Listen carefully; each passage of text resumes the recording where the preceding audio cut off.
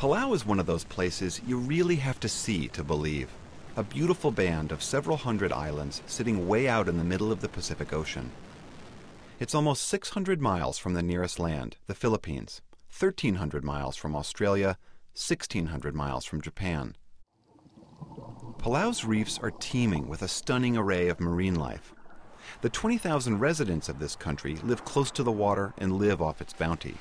It's a life built on fishing and farming, plus catering to the tens of thousands of Asian tourists who come here every year. But despite Palau's isolation from the rest of the world, it can't escape the global effects of climate change and sea level rise. Johnson Turibiong is Palau's president. There is an anxiety here, kind of a doomsday anxiety, like someday this rising sea level will swallow our islands. The ocean, which was once the source of our livelihood and sustenance, has become a threat to our way of life. CBS's hit show Survivor was based here a few seasons ago, but even so, few Americans have ever heard of Palau or know of the U.S.'s deep connection to this place, which runs deeper than just Palau's love of softball. Kids learn English in school, the dollar is the currency, and America is Palau's main benefactor. Palauans have also fought and died in the U.S. military, in Afghanistan and Iraq, and Palau almost always votes in sync with the U.S. at the United Nations. But Palau's relationship with America is fraying, in no small part because America and the rest of the industrialized world are putting record amounts of CO2 up into the atmosphere, which most scientists say is driving climate change. The changes in Palau are visible everywhere. Houses built years ago near the water now sit in the water at high tide. With the small population we have, it is affecting everyone, almost everyone here in this country. Sebastian Moreno works for the Palauan government. He's trying to help people deal with the effects of climate change. He took us to see homes he says are typical. The beaches have eroded away, trees have been lost, now the very houses are threatened. Just the fact that the water at the highest tide is banging on the back door every day reminds them of the threats that not only affecting this part of the country, but every other low-lying coastal areas around Palau. Another concern here is the increasing damage being done to their taro crop. Taro is a root vegetable which makes up a big part of the Palauan diet. President Turibiong took us to one of the northernmost islands in Palau. It's just a few feet above sea level, and as sea levels have gone up, saltwater keeps pushing further inland.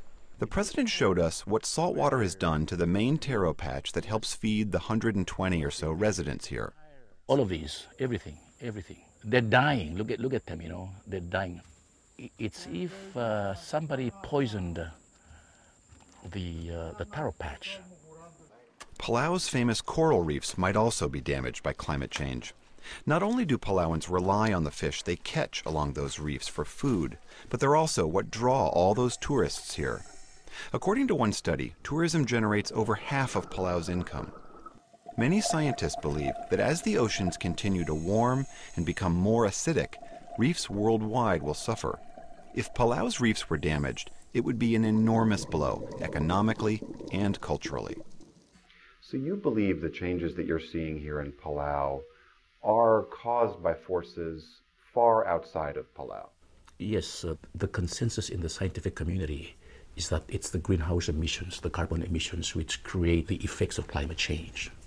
Because parts of Palau are mountainous, it's actually in better shape than many other low-lying nations around the world. Take the Maldives, a string of islands in the Indian Ocean. Much of the country is just a few feet above sea level. To draw attention to its situation, its former president actually held a cabinet meeting underwater. The Pacific island nation of Kiribati is also being overrun by the sea. It's now looking to buy land in Fiji to evacuate its 100,000 residents. And it's not just small island nations either. Bangladesh, a country of 150 million, has entire towns just above sea level. No one knows where millions of Bangladeshis would go if they need to be evacuated. There is only so much my country can do on its own to protect ourselves. President Toribio says it's foolish to think we can wait for some international treaty or engineering fix to address this looming humanitarian crisis, especially when past efforts have proven so ineffective. Consider this. When world leaders met in Kyoto in 1997 to try to get a handle on greenhouse gas emissions, those emissions totaled 24 billion tons per year. A decade later, and dozens of conferences later, those emissions had surged to a record 32 billion tons per year. Time is of the essence. I think to say wait is to give in to the challenge of climate change. So, in my opinion, the world has to take some action. The Palauan government isn't waiting. It's launched a very ambitious effort here at the United Nations in New York to try and force global action on climate change.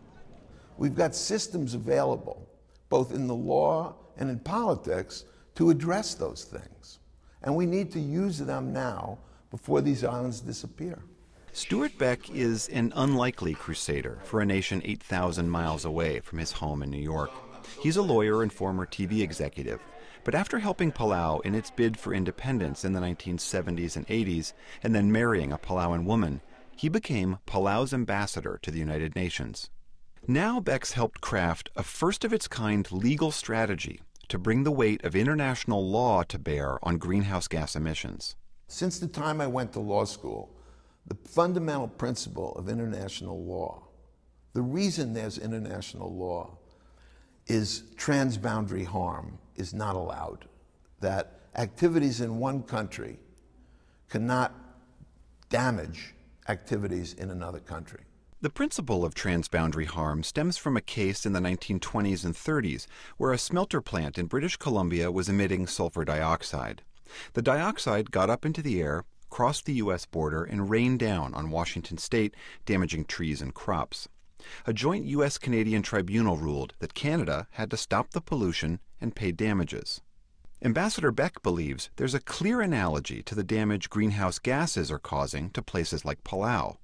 And so now, Palau, along with a host of other small nations, want to get the United Nations highest court to rule whether the industrialized world has a legal responsibility for the damages caused by their emissions. Do states, in a sense, have an obligation for the unchecked emissions, which are now proven to be the cause of climate change and proven to be the cause of the existential threat which now exists for many island countries, but also, ultimately, like the canary in the coal mine, ultimately for everybody.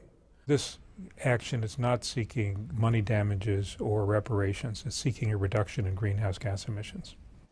Michael Gerard is one of the top experts in environmental law. He's at Columbia University's law school, and he consulted with the Palauans on their effort.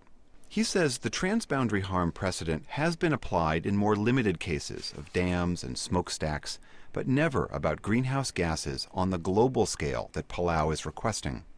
Gerard says that if the court sides with Palau's position, it would have major ramifications in the fight against climate change.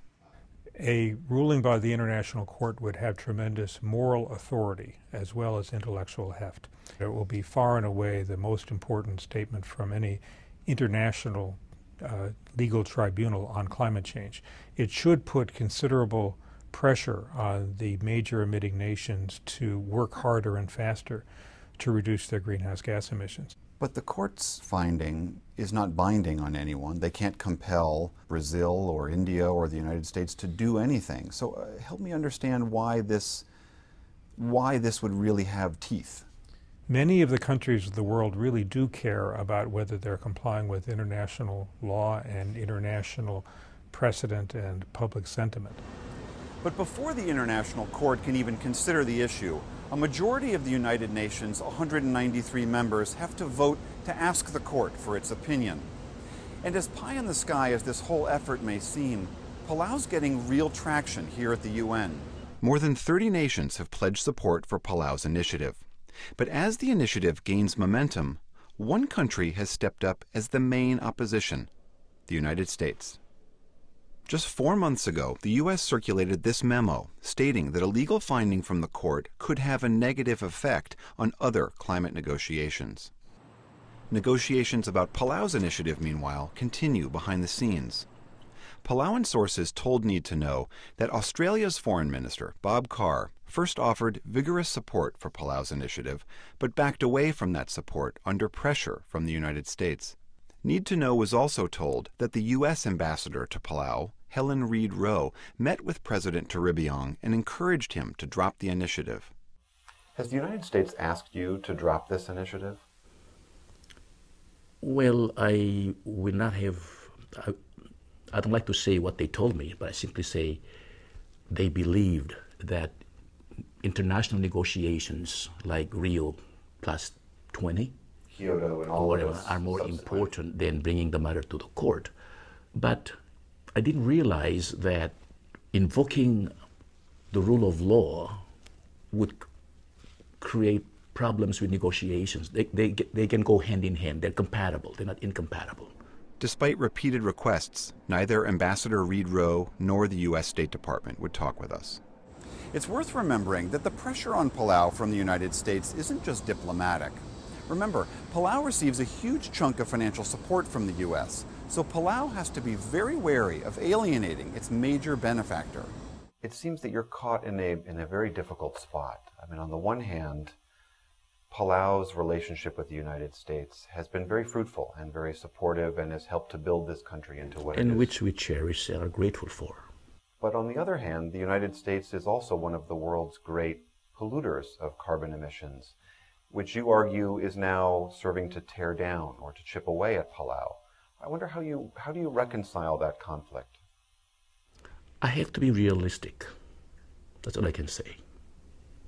Try to convince them without creating a backlash. It's a balancing act. The United States has been clear in their opposition to your initiative, and they argue that they're with you philosophically, and they point to things like new restrictions on coal plants. They've plowed billions of dollars into alternative fuels, and they say an initiative like yours with the UN is only going to serve to muddy the waters and make it more difficult to do the things that the U.S. and the international community wants to do on climate change. That's their argument, and they say to you, stop. What can I say? I don't agree with them. I don't know what waters would be muddied by this effort, because there's so much mud in the water now that you can't see. So, you know, one would think that our existential problem might be of more immediate concern to them, but they'll make their own decisions about that. You know, we just got to do what we got to do. You got to say something. Palau and its partner nations hope to bring the initiative up for a vote at the UN in the next few months. They still believe it's their best hope for making the world take notice, to make sure this paradise isn't lost. We have no weapons, no leverage to bargain with big nations. So our only leverage is the use of the rule of law, the moral persuasion.